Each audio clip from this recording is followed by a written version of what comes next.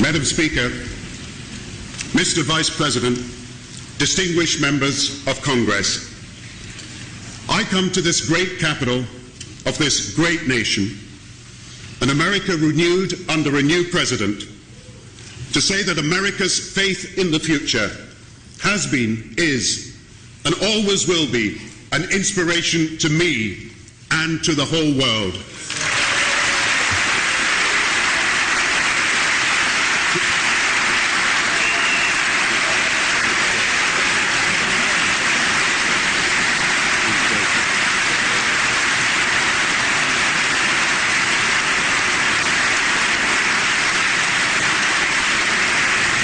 Two centuries ago, your creation of America was the boldest possible affirmation of faith in the future.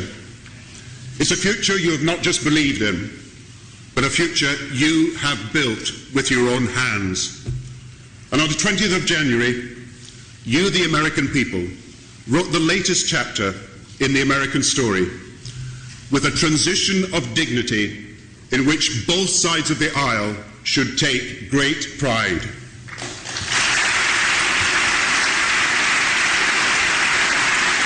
And on that day, billions of people truly looked to Washington, D.C. as a shining city upon the hill, lighting up the whole of the world. I'd like to thank President Obama for his leadership, for his friendship, and for giving the whole world renewed hope in itself.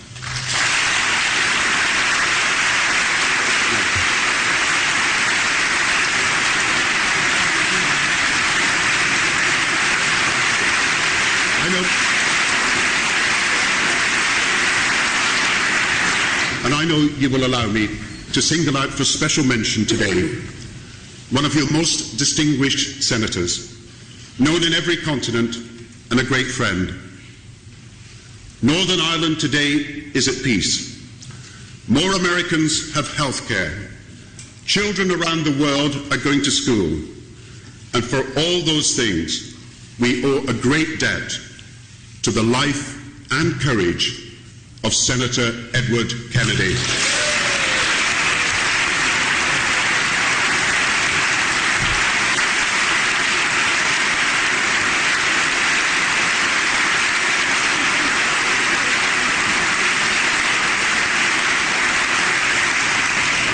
And today, having talked to him last night, I want to announce, awarded by Her Majesty the Queen, on behalf of the British people, an honorary knighthood for Sir Edward Kennedy.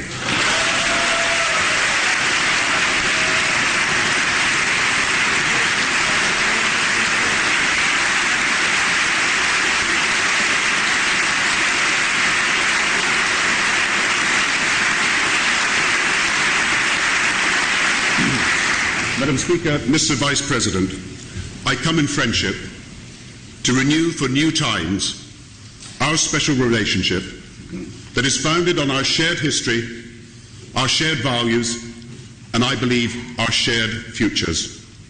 I grew up in the 1960s as America, led by President Kennedy, looked to the heavens and saw not the endless void of the unknown, but a new frontier to dare to discover and to explore. People said it couldn't be done, but America did it.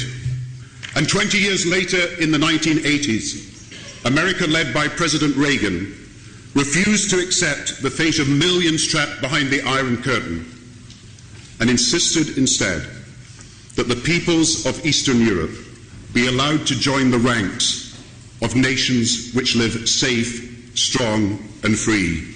People said it would never happen in our lifetime, but it did, and the Berlin Wall was torn down brick by brick.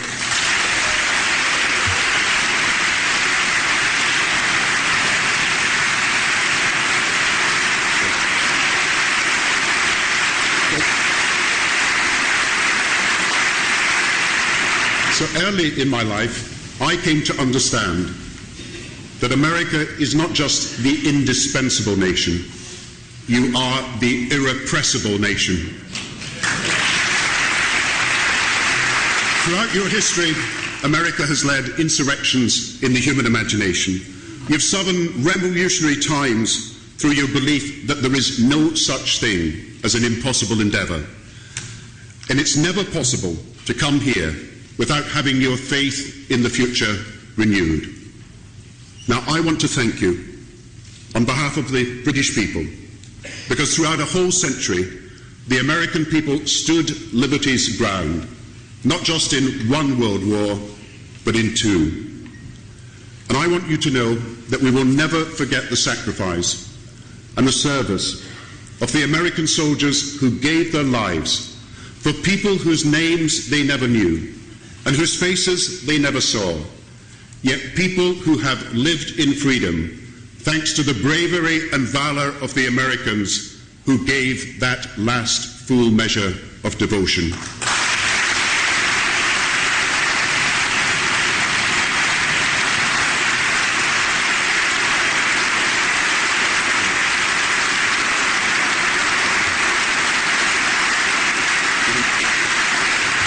Cemetery after cemetery across Europe honours the memory of American soldiers, resting row upon row, often alongside comrades in arms from Britain.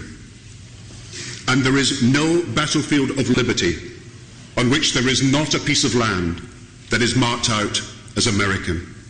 And there is no day of remembrance within Britain that is not also a commemoration of American courage and sacrifice far from home.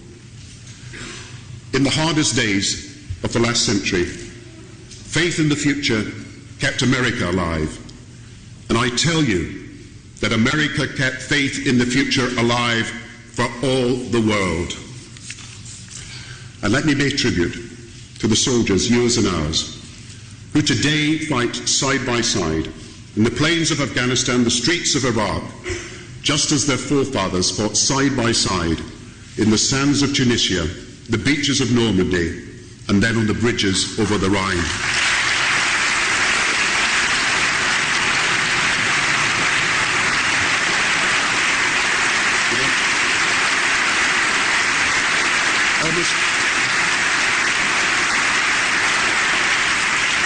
Almost every family in Britain has a tie that binds them to America. So I want you to know that whenever a young American soldier or Marine or sailor or airman is killed in conflict anywhere in the world, we, the people of Britain, grieve with you. We know that your loss is our loss. Your family's sorrow is our family's sorrow. And your nation's determination is our nation's determination that they shall not have died in vain.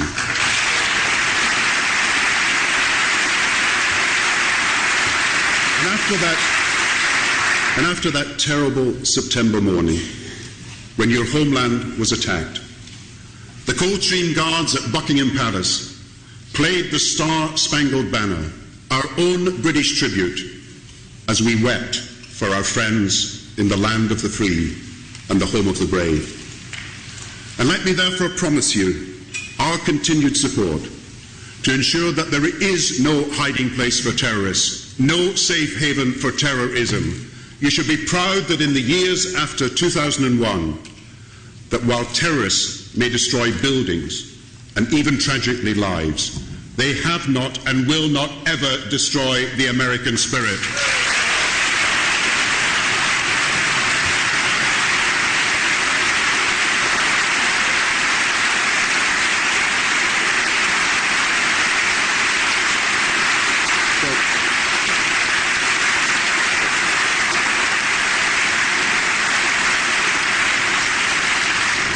So let it be said of the friendship between our two countries that it is in times of trial, true, in face of fear, faithful, and amidst the storms of change, constant.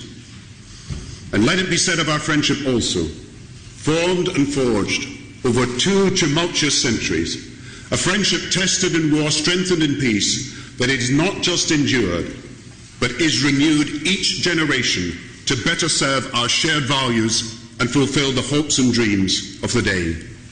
Not an alliance of convenience, It is a partnership of purpose.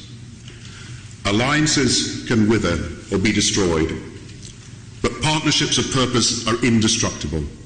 Friendships can be shaken, but our friendship is unshakable. Treaties can be broken, but our partnership is unbreakable. And I know that there is no power on earth that can ever drive us apart.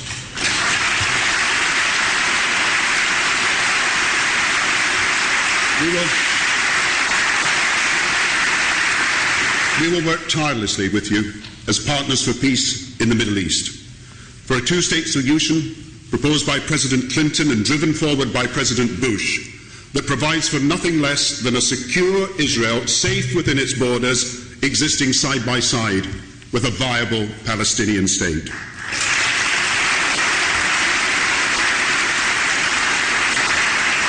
And we will work tirelessly with you to reduce the threat of nuclear proliferation and reduce the stockpile of nuclear weapons.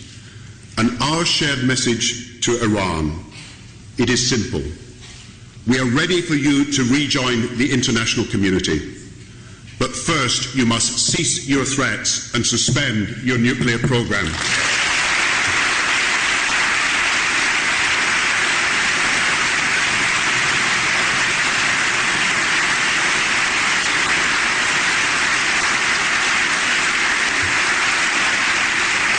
Past Prime Ministers have travelled to this Capitol building in times of war to talk of war.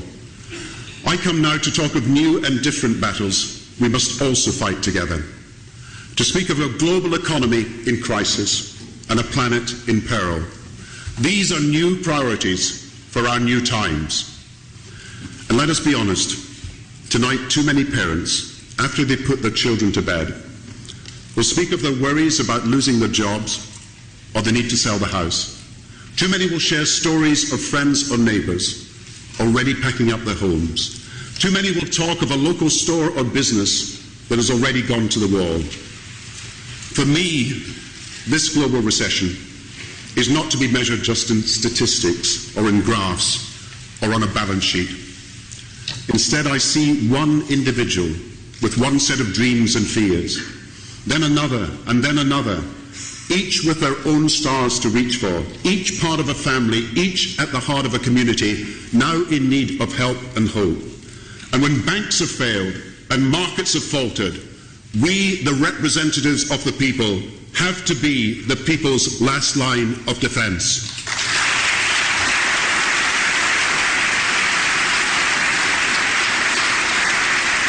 And that's why, for me, there is no financial orthodoxy so entrenched.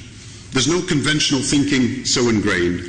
There's no special interest so strong that it should ever stand in the way of the change that hard-working families now need. We have learned through this world downturn that markets should be free, but markets should never be values-free. We have learned that the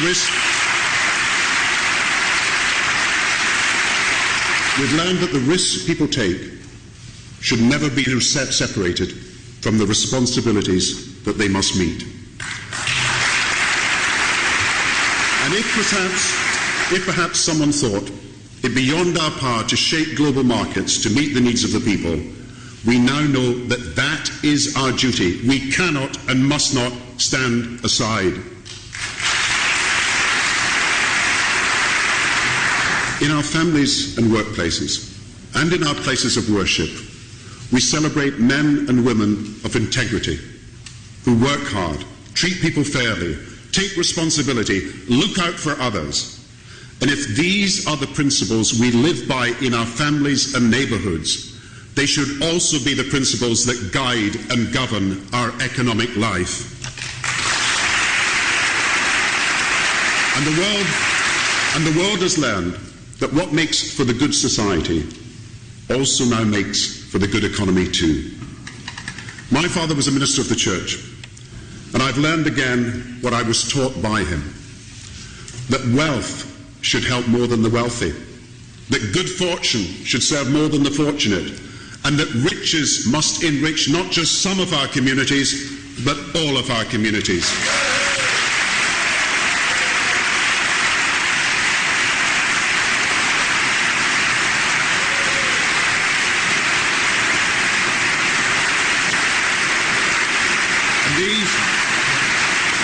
these enduring values are, in my view, the values we need for these new times. We tend to think of the sweep of history as stretching across many months and years before culminating in decisive moments that we call history. But sometimes the reality is that defining moments of history come suddenly and without warning, and the task of leadership then is to define them, to shape them, and to move forward into the new world they demand. An economic hurricane has swept the world, creating a crisis of credit and a crisis of confidence. History has brought us now to a point where change is essential, and we are summoned not just to manage our times, but to transform them. And our task is to rebuild prosperity and security in a wholly different economic world, where competition is no longer just local, but it's global, and where banks are no longer national, but they're international. And we need to understand, therefore, what went wrong in this crisis, that the very financial instruments that were designed to diversify risk across the banking system instead spread contagion right across the globe. And today's financial institutions, they're so interwoven that a bad bank anywhere is a threat to good banks everywhere.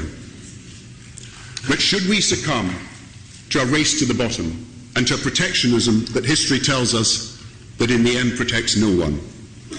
No, we should have the confidence, America and Britain most of all, that we can seize the global opportunities ahead and make the future work for us. And why? Because while today people are anxious and feel insecure, over the next 2 decades, literally billions of people in other continents will move from being simply producers of their goods to being consumers of our goods. And in this way, the world economy will double in size. Twice as many opportunities for business, twice as much prosperity, the biggest expansion of middle-class incomes and jobs the world has seen. So we win our future not by retreating from the world, but by engaging with it. And America and Britain will succeed and lead if we tap into the talents of our people, unleash the genius of our scientists, set free the drive of our entrepreneurs. We will win the race to the top if we can develop the new high-value-added products and services and the new green goods that the rising number of hard-working families across our globe will want to buy. So in these unprecedented times, we must educate our way out of the downturn. We must invest and invent our way out of the downturn. We must retool and reskill our way out of the downturn. And this is not blind optimism or synthetic confidence to console people. It's the practical affirmation for our times of a faith in a better future. Every time we rebuild a school, we demonstrate our faith in the future. Every time we send more people to university, every time we invest more in our new digital infrastructure, every time we increase support for our scientists, we demonstrate our faith in the future. And so I say to this Congress and this country, something that runs deep in your character and is woven in your history. We conquer our fear of the future through our faith in the future. And it is this faith in the future that means we must commit to protecting the planet for generations that will come long after us. The Greek proverb, what does it say? Why does anybody plant the seeds of a tree whose shade they will never see? The answer is because they look to the future. And I believe you, the nation that had the vision to put a man on the moon, are also the nation with the vision to protect and preserve our planet Earth.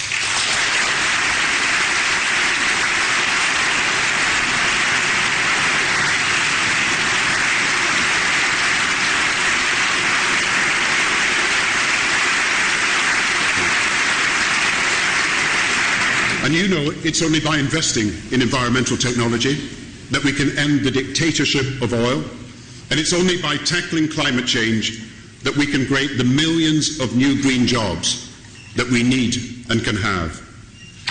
For the lesson of this crisis is that we cannot just wait for tomorrow. We cannot just think of tomorrow today. We cannot merely plan for tomorrow today. Our task must be to build tomorrow today. And America knows from its history that its reach goes far beyond its geography. For a century, you have carried upon your shoulders the greatest of responsibilities to work with and for the rest of the world. And let me tell you that now more than ever, the rest of the world wants to work with America. If these times have shown us anything, it's that the major challenges we face are global. No matter where it starts, an economic crisis does not stop at the water's edge. It ripples across the world. Climate change does not honour passport control. Terrorism has no respect for borders. Modern communication instantly spans every continent. The new frontier is that there is no frontier, and the new shared truth is that global problems now need global solutions.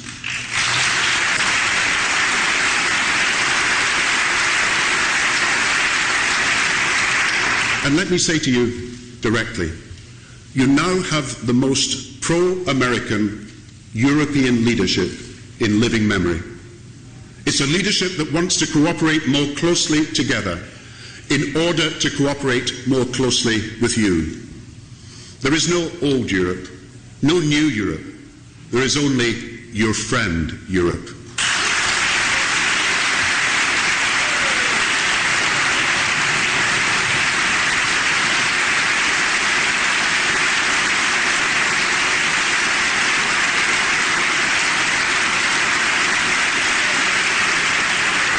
So once again I say, we should seize this moment, because never before have I seen a world willing to come together so much. Never before has that been more needed, and never before have the benefits of cooperation been so far-reaching. So when people here and in other countries ask, what more can we do to bring an end to this downturn? Let me say this, we can achieve more by working together. And just think of what we can do if we combine not just in a partnership for security, but in a new partnership for prosperity.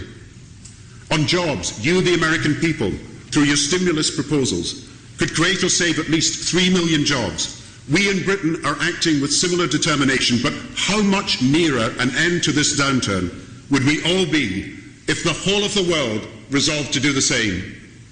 And you are also restructuring your banks. So are we. But how much safer would everybody's savings be if the whole world finally came together to outlaw shadow banking systems and outlaw offshore tax havens?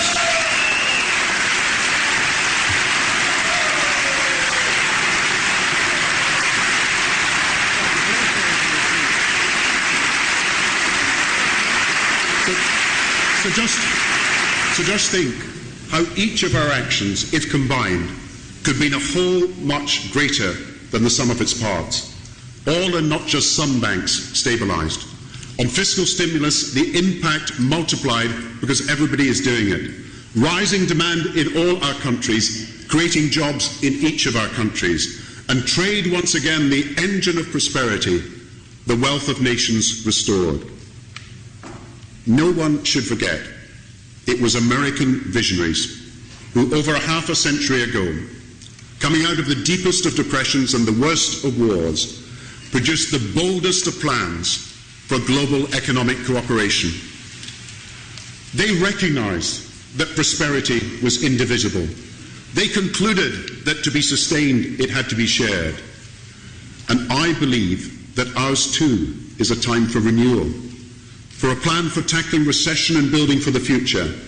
Every continent playing their part in a global New Deal, a plan for prosperity that can benefit us all. And first, so that the whole of our worldwide banking system serves our prosperity rather than risks it. Let us agree at our G20 summit in London in April rules and standards for proper accountability, transparency and reward that will mean an end to the excesses and will apply to every bank, everywhere and all the time.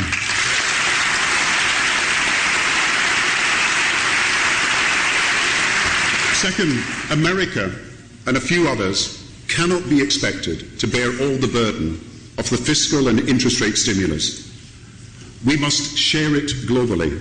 So let us work together for the worldwide reduction of interest rates and a scale of stimulus that is equal to the depth of the recession and round the world to the dimensions of recovery, and most of all equal to the millions of jobs we must safeguard and create.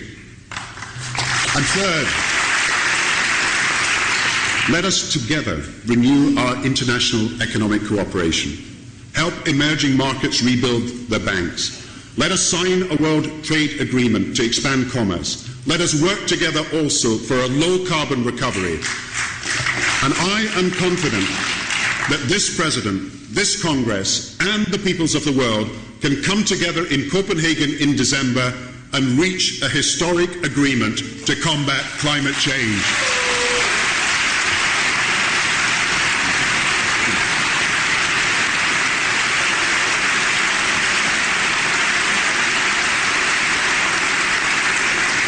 And let us never forget, in times of turmoil, our duty to the least of these, the poorest of the world.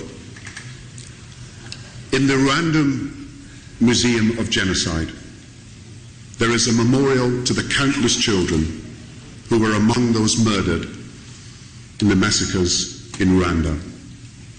And there is one portrait of a child, David. The words beneath him are brief, yet they weigh on me heavily. It says, name David, age 10, favorite sport, football, enjoyed making people laugh, dream to become a doctor, cause of death, tortured to death. Last words, the United Nations will come for us. But we never did. That child believed the best of us. That he was wrong is to our eternal discredit. We tend to think of a day of judgment as a moment to come, but our faith tells us, as the writer said, that judgment is more than that. It's a summary court in perpetual session. And when I visit those bare, run-down, yet teeming classrooms across Africa, they are full of children, like our children, desperate to learn. But because we've been unable as a world to keep our promises to help, more and more children, I tell you, are being lured to expensively funded madrasas, teaching innocent children to hate us. So for our security and our children's security and these children's future, you know, the greatest gift of our generation, the greatest gift we could give to the world, the gift of America and Britain, could be that every child in every country should have the chance 70 million children today do not have, the chance to go to school, to spell their names, to count their age, and perhaps learn of a great generation who are striving to make their freedom real.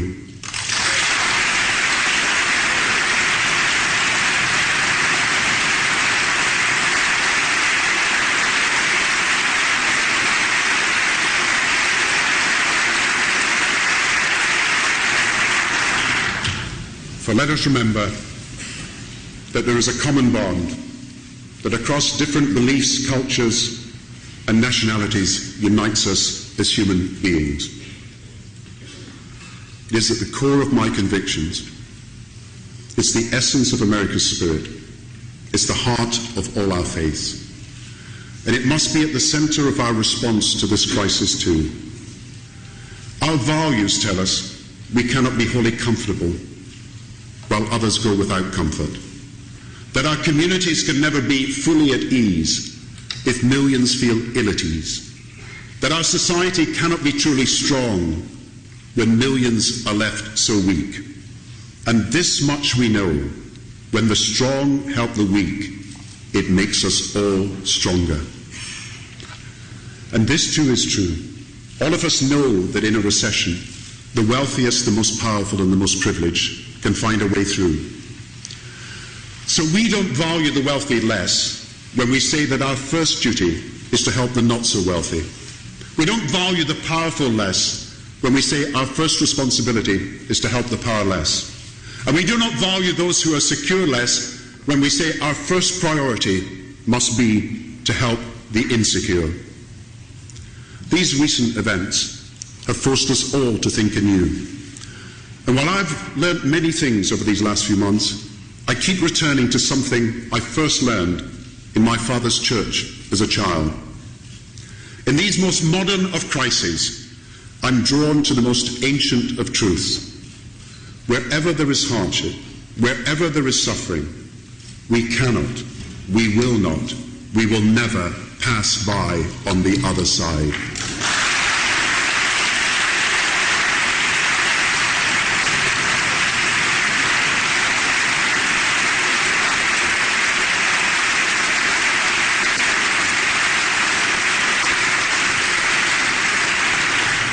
But you know, working together, there is no challenge to which we're not equal. There's no obstacle we cannot overcome. There's no aspiration so high it cannot be achieved. In the depths of the Depression, when Franklin Roosevelt did battle with fear itself, it was not simply by the power of his words, his personality, and his example that he triumphed. Yes, all these things mattered. But what mattered more was this enduring truth, that you, the American people, at your core, where as you remain, every bit as optimistic as your Roosevelts, your Reagans, and your Obamas.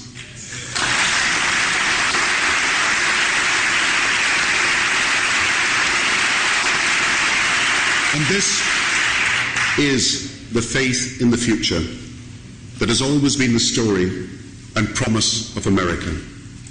So at this defining moment in history, let us renew our special relationship for our generation and our times. Let us work together to restore prosperity and protect this planet. And with faith in the future, let us together build tomorrow today. Thank you.